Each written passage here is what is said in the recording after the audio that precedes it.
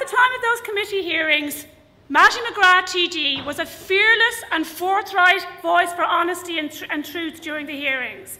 He spoke up for the unborn, he spoke up for life, he kept his promise to the Irish people, and here to tell you what he thought of the hearings is one of Ireland's best-loved public representatives, Mattie McGrath TD.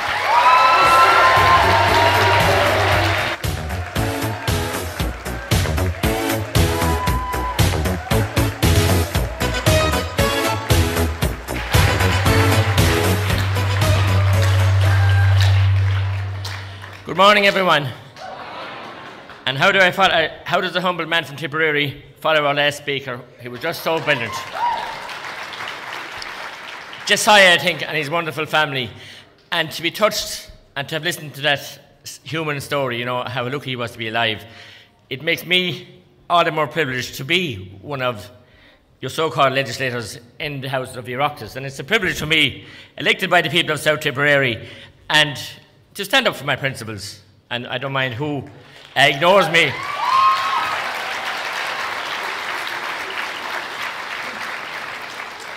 I suppose I'm fortunate, and I met Mehan O'Keefe there from Clonmel, but I'm fortunate to have the parents that I had and the family I had, and to have that sense of values that I profess to the best of my ability instilled in me and passed on to me by my late parents and family. So I'm privileged in that right.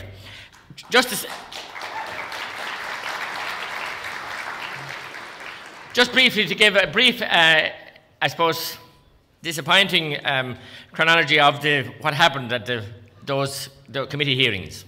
They were, as Our Lady introduced us, said they were set up by Taoiseach Kenny to Maria, is what I said, to give a sense of fairness and a sense of hearings. But literally, it was a farce from the morning we started to the time we finished.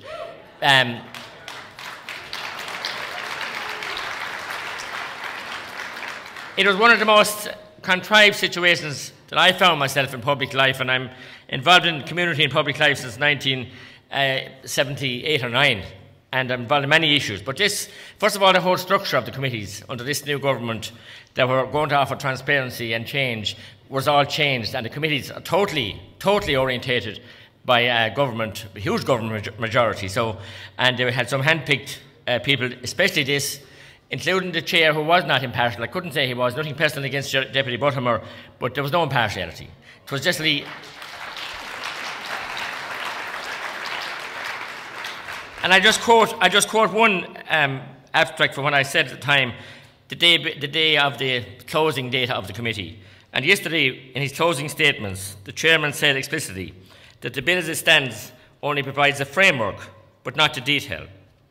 It is not the final bill. It is not the new law, and it is a preliminary document. This morning, which was the morning after, and that was actually on the date 22nd of May. This morning, on the 26th of May, during an interview on News Talk Radio, he also explicitly stated, that being the same chairperson, that the provisions will be made in the bill for a woman to obtain an abortion on the grounds of a risk of suicide during pregnancy. And as I said, this was a deeply conflicting state of affairs. And it did display that the chairman had already decided to ignore the expert testimony, has been referred to, was coming up there in the video, that came before us. And they were the good people that came before us. And from the different sides, they were honest. They gave their honestly held views, and they stood for questions, sometimes for an hour and a half. But on the morning that Minister for Health, James Riley, came in, we thought for a 2-hour session. He read a 12-13-minute script, and he fled from the room. As I said, faster than Cromwell fled from Ireland at the time. Left the room, took no questions and no engagement. And I was shocked, genuinely shocked, that the Fianna Fáil people there, the Labour people, Fine Gael, and indeed Sinn Féin representatives, and many independents didn't object or question him, because we understood it was to be a debating session as to how the whole formation of the committee and the body, who had lost one of their members, and we had some questions around that as well, and the whole issue about how we got to the committee and how the people were selected. I myself had submitted some names, many from people, probably some in the audience and groups, who wanted people who they felt could add value to the committee and could give a different side to what has been maybe heard from some of the other speakers, and to have fair and have balance, which is supposed to be a right in a democratic country and a democratic state that we're meant to have. And on the Friday before the committee was starting on the Monday, we still didn't know who was coming before us to address us. I still couldn't tell people. I didn't get a refusal, or I didn't get a comment back to say yes, I or maybe that any of those guests that I had offered themselves would be called. So it was a very select group, but in fairness, some people came and did a very good and arduous job in arguing the facts that suicide, it was not a treatment for anybody, or suicidal thoughts was not a treatment for anybody in a situation where they find themselves pregnant in an unwanted pregnancy or whatever reason. And that wasn't listened to at all, and those people weren't brought in. And as I said, it went on from day one, all the 3.5 long days. The optics were very, very cleverly arranged. We were meant to be working very, very hard, long, tireless days, but it was one of the toughest times that I've been in Leinster House, because we were in a minority and we weren't listened to, and if we said any comment at all we made, it was picked on by an unfriendly media as well, which were fed and were...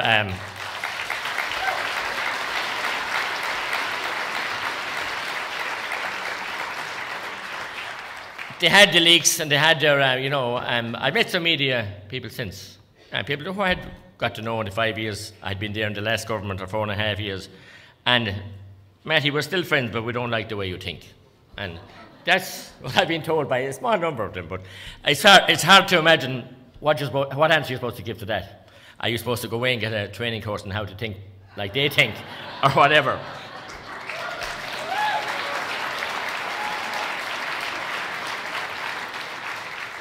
Or are you to just, like the Taoiseach, forget your beliefs, forget what you wrote to hundreds of thousands of people, and,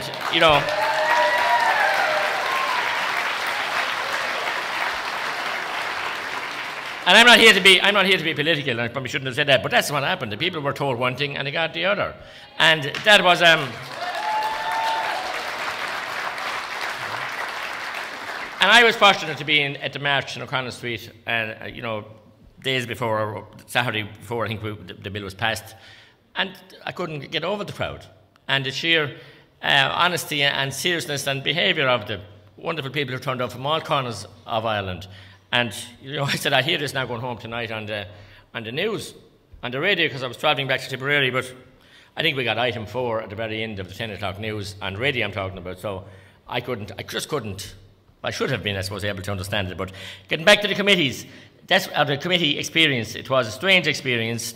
I'm no longer on the committee now. I've been replaced by Deputy Claire Daly by my independent colleagues. But I'm not surprised there either. But look, I will continue, as I said, to do what I can in there. But as you know, it's a strange environment, and things happen. But the committee experience was very disappointing. Compared with other committees I've been on, certainly they've all changed, because they've all got very, very big since they were supposed to be, amalgamated and made more streamlined. But it got much bigger and much slower and much harder to do get any work done, any business done, or any meaningful questioning of guests other than the Public Accounts Committee and maybe the Finance Committee. They don't have the teeth, and we certainly, and I speak as a member there of that committee, Health Committee at the time, we certainly didn't give due consideration to the guests from all sides of the argument that came before us. And we were denied the right by the group, ladies or women hurt by abortion, to come in. Who better could have spoke to us? But they weren't allowed in. So, I mean, the very basic, raison d'etre of a committee to investigate and to probe this so-called, bill at the time and the nuances of it.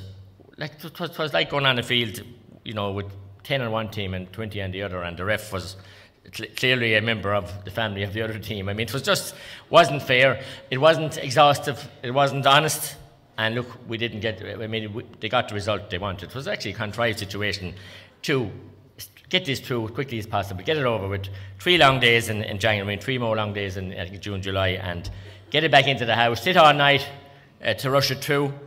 The indecent haste was shocking, and we know what happened, and the rest will be a sad history, unfortunately. And as I said, our last guest proved how fortunate he was to survive an attempted abortion. And look, I don't have to say any more to you all. You know yourselves why you're here. I'm honoured to be able to just relay this experience, the sad experience that I had on the committee at the time, and I will continue to pursue my God-given rights to the right to life. Go Mattie McGrath.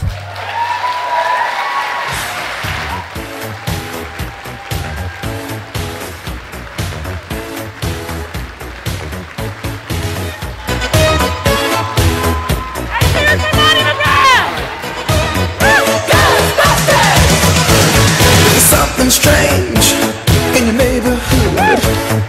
Who you gonna call? Ghostbusters! If there's something weird.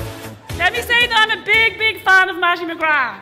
He stood in vigil with us outside the Dáil. He's amazing, he's independent, and he's pro-life.